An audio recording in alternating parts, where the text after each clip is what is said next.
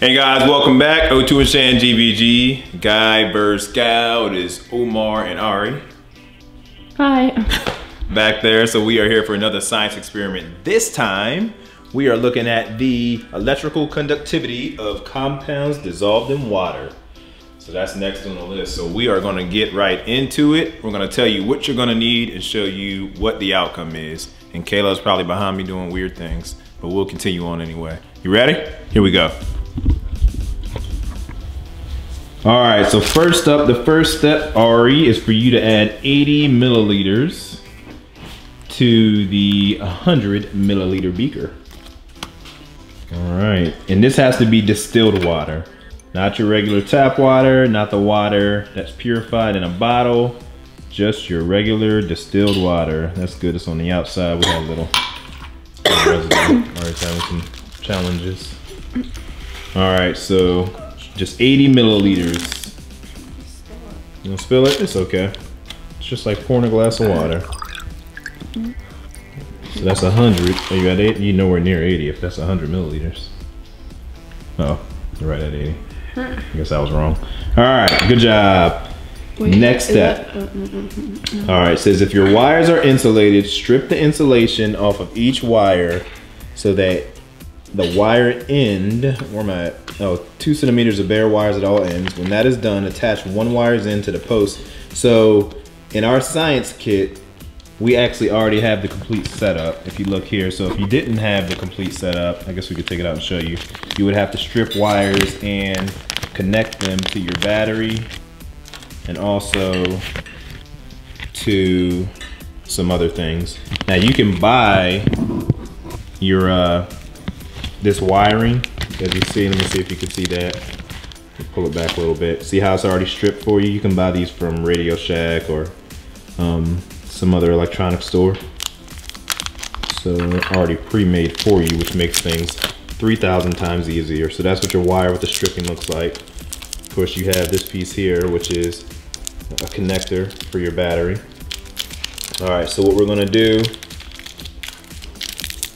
is check it out. So how's this supposed to be set up? So take our battery. You're gonna take this, which piece? This piece here, or maybe this piece. Which one's which? I think it's this piece, right? All right, you're gonna connect that to your battery. And they're gonna connect, oops, I guess I should show. You're gonna connect that to your own post. Snap it on, flip it around. Small goes in big, big goes in small. Oh my goodness. Having some complications here. I was like, that doesn't work. All right, let me see what you got. All right, so we have that, as you see. Oh, Yoshi's walking around. You got the battery connected and you have your wires exposed on the end here, okay? All right, so the picture kind of shows you what we're gonna be doing. So it says, once each wire is attached to its own battery post, immerse the other ends of the wire into the water contained in your glass beaker. Make sure the ends do not touch each other. In the end, your experiment should look something like the drawing below. All right, so bring your water over here and you're gonna just set your battery up. All right, so spread them apart so they're not touching.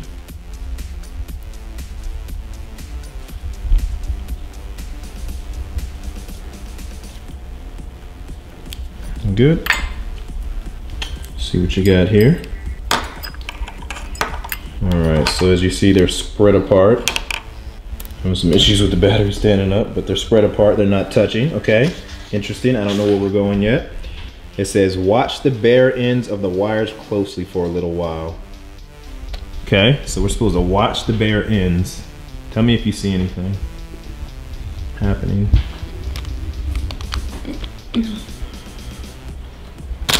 See anything? Nothing? Are we supposed to see nothing? See, this is where I get confused. I'm like, oh, am I supposed to see something? Huh?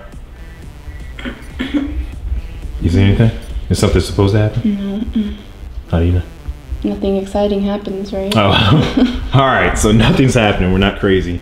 So it says nothing exciting happens, right? All right, next step. So Ari's recording her observations. Just gonna state that nothing happened. Oh, I forgot, did I go over all the ingredients? I don't think I did. Let me take a step back. Goggles. Electrical tape. You can use Gorilla Tape. That's what we have here, the black Gorilla Tape.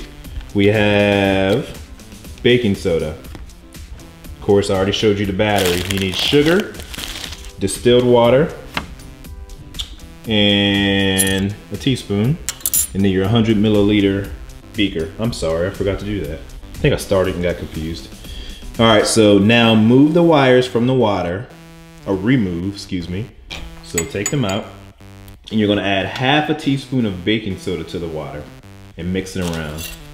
All right, so half a teaspoon of that baking soda there, Ariana.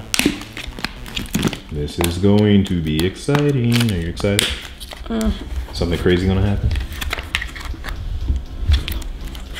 Uh-oh, Ari's having a hard time.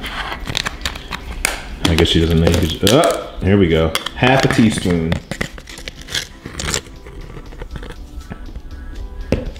That's perfect. All right, you're gonna mix that around. The water should be cloudy at first, but the undissolved baking soda will eventually settle, and the solution will be relatively clear again. So mix it around.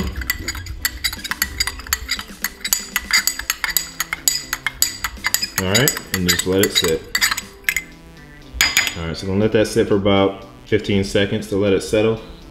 And then we're gonna stick the wires back in and see what happens. I'm excited about this one. I wanna see some happenings happening. All right, did the baking soda settle to the bottom? Mm-hmm. All right, so do the same thing again. Go from the other side so I can see, yeah. There you go. Let's see if we can. Whoa, look. Very cool. All right, so it's fizzing.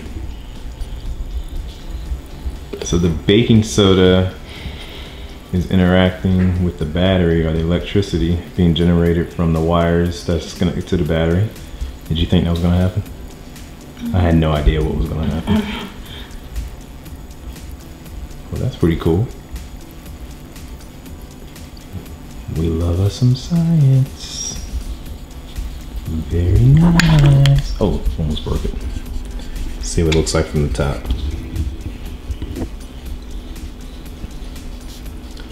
Mari's writing down her observations. Children, of course, write down your observations so you'll remember when you go back to this data what was occurring. All right.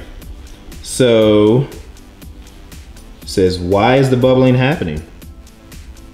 You'll learn in physics that when electricity is conducted, particles called electrons move from one end of the battery to the other. This motion contains a lot of kinetic energy. The way we have set the experiment up, the electrons must travel through one wire, okay, through the water and through the other wire to reach the other end of the battery. When this motion takes place, some of that energy can be given to the individual water molecules. Under the conditions of this experiment, the kinetic energy generated by the electricity is enough to cause the water to decompose into hydrogen and oxygen, its constituent elements. Since hydrogen and oxygen are gases, they form bubbles at the ends of the wires. For this energy to exist to begin with, electricity must be conducted. Since pure water cannot conduct electricity, nothing happened when you immerse the wires into pure water. However, when you dissolve the baking soda in the water, it became able to conduct electricity. This means that baking soda must be an ionic compound. All right. Okay, so we're gonna repeat the same experiment with sugar. And we're gonna see if sugar can conduct electricity like baking soda. All right, so just rinse that beaker out. I would take a, maybe get a napkin and wipe those wire ends off. So what do you think is gonna happen? Give me your hypothesis, Oriana. What is your hypothesis?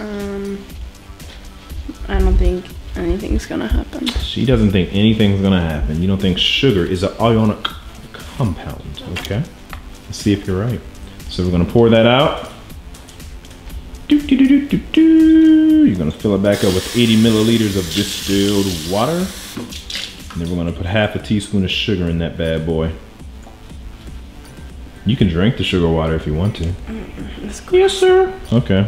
Oh my gosh, have you heard of sugar water? I love sugar water. It's like Kool-Aid. Just put a little flavor in there and bam. Sugar water. Cheese and jelly sandwiches. You ever had that? Used to watch this guy named Paddington Bear, and he used to eat cheese sandwiches, so I used to put cheese in. She just poured the water back in, which is something you should not do. Don't do that, because the glass is now going to contaminate the water. You just pour that in the sink. Well, I mean, if I just want to drink this, I'm fine. Alrighty. So now, half a teaspoon of sugar.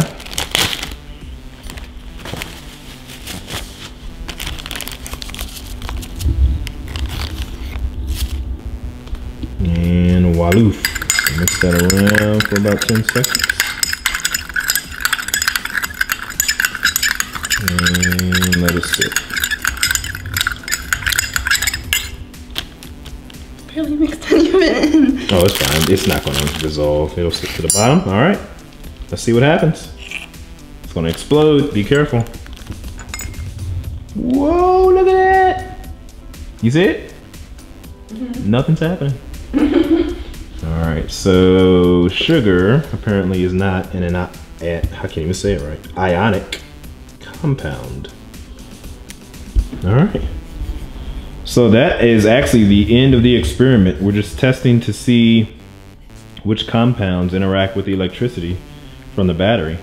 And we learned that so far, only baking soda. Well, here's a question though. Why do we have the Gorilla Tape? I think you were supposed to tape the battery. Oh, you know what? You only needed that, yes. If you had to get wires that were exposed, you see how they have it taped together already for you? So the wires aren't just dangling everywhere. That's what the Gorilla Tape or the black electrical tape would have been for. So we didn't need to use that since we had it already set up. So very, very convenient here. What do you think about that experiment? Oh, that was pretty cool. Pretty cool. All right, guys, we're Two and GVG Guy vs. Gal. Another little homeschool science experiment gone awry. Actually, it worked out great. We'll see you guys next time. Sayonara. Bye.